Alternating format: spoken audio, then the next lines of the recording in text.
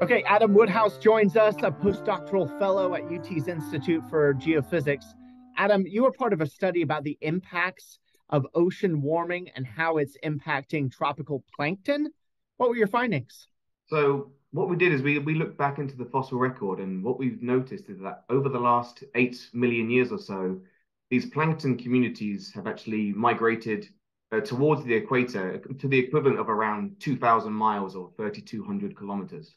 So what we see from that is that the structure of the vertical structure of the ocean has changed over time, and that's as the Earth has been cooling, and this cooling has been a very slow and gradual process.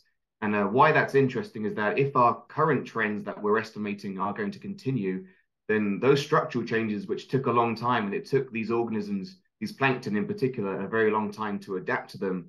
If we suddenly snap back to a world from 8 million years ago, we can't predict what kind of changes that will have on these communities. What were you able to determine as far as seeing a decrease in plankton in the tropical ocean? What would that do to the ecosystem there? So why this is important specifically to humanity is that in the modern ocean, where we have these plankton communities, at the same time, we kind of have matching communities in higher levels of the food chain, such as tuna, billfish, squid, and krill. And of course, these organisms are organisms which billions of people around the globe tend to rely on, especially within these low latitude coastal communities. So if we do revert back to one of these warmer worlds from, say, 8 million years ago in a very fast time, we may expect that these organisms, as well as the plankton, will move away from the equator again as things are warming up.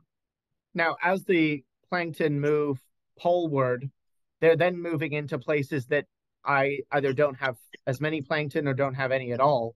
What would that do to those areas?